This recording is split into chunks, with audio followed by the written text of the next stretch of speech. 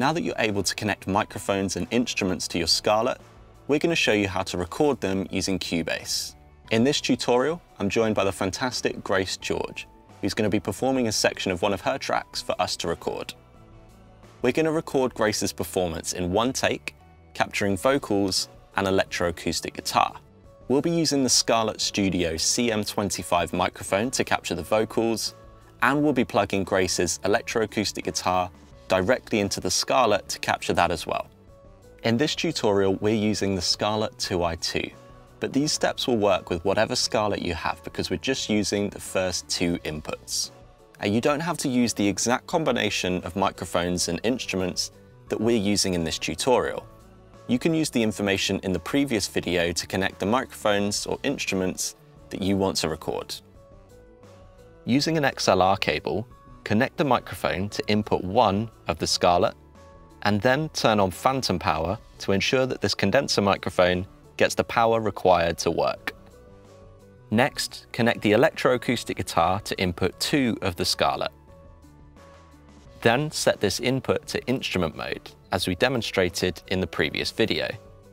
For the Scarlett Solo and 2i2, this can be done by pressing the button on the front panel so that INST lights up, and for the 4i4, 8i6, 18i8 and 18i20, open Focusrite control, go to Inputs, and switch Input 2 from line to INST mode. Now play through your performance and adjust the gain dials to set the recording levels. Ensure that the gain halos are lighting up green, not yellow or red, as we explained in the previous video. If you're using a Scarlett Solo or a 2i2, then ensure that direct monitoring is turned on by pressing the direct monitor button once. If you're using a 4i4, 8i6, 18i8 or 18i20, then this will already be set up by default. Turn up the volume for your headphones until you can hear the microphones and instruments that you have plugged in. If you have speakers connected to your Scarlett, please use the monitor dial to turn down your speakers while recording in order to avoid feedback. On the Scarlett Solo, the monitor dial controls the speakers and the headphones, and we still want to use the headphones, so you'll need to turn off your speakers to record. Earlier, we showed you how to set your Scarlett as the audio device in Cubase. This tells Cubase that we want to use the Scarlett as the device for audio input and audio output. To recap, if you need to be working at a specific sample rate, like 96K for example, then please open Focusrite control, click on the settings cog, and select your desired sample rate just here. You can then close Focusrite control and open Cubase.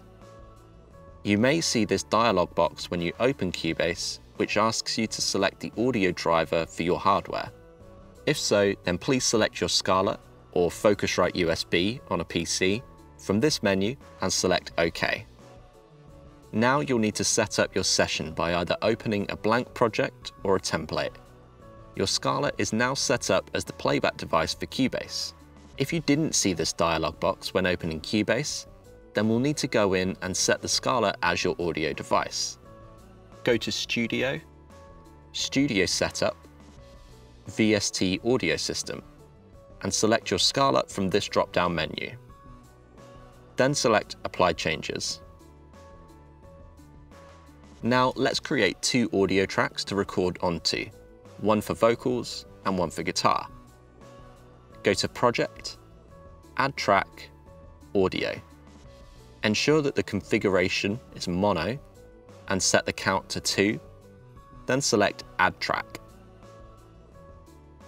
Please double-click where you see Audio 1 and rename this track to Vocals. Then double-click where you see Audio 2 and rename this track to Guitar. We now need to tell these audio tracks where they'll be receiving audio from. Click on the Vocals track and come over to the inspector on the left of your Cubase screen.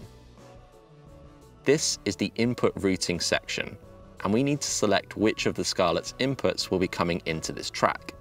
You'll remember that we plugged the microphone into input 1 of the Scarlett, which is displayed as left stereo in. so ensure that that's selected.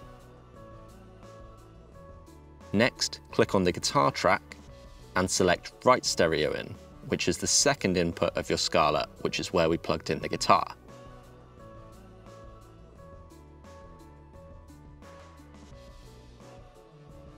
The final thing to do before we record is to record arm these tracks. Click on both of these record arm buttons until they're solid red like so. You're now ready to record. Press the record button to start recording. You can hit the spacebar to stop recording once you've finished.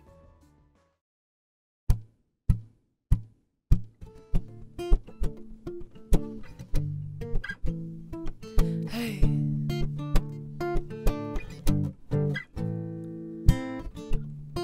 Just look at what you could have had as I'm walking away. Here comes the realization that you made a mistake. And when you see me, if you don't know what to do, just remember, baby, I'm better than you.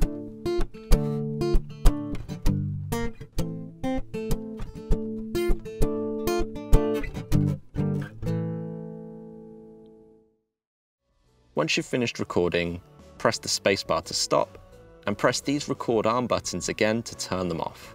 There we go, you can now record microphones and instruments into Cubase using your Scarlett.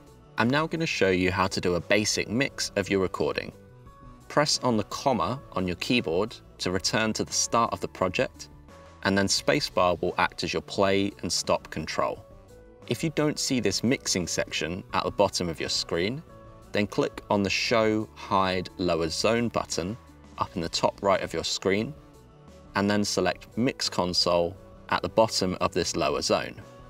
You can control the volume of each of these recordings by clicking and dragging this volume fader, and to reset any of the controls to their default setting, hold down Command on a Mac or Control on a PC, and then click on the control, like the volume, to reset it.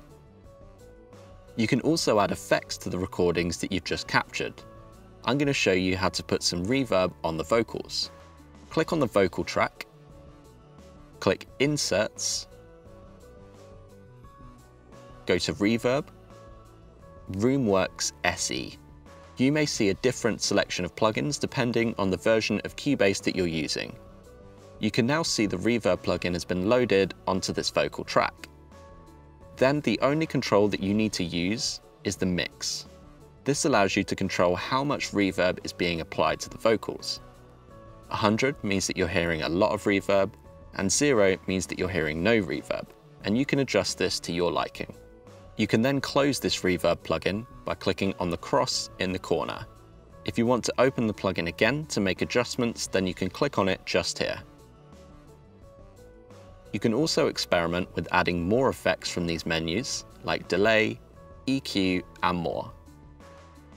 You can now progress on from this video, and we'd love to know whether you're up and running with your new Scarlett. If you are, that's great, but if you still require some assistance, then we can direct you towards our support team.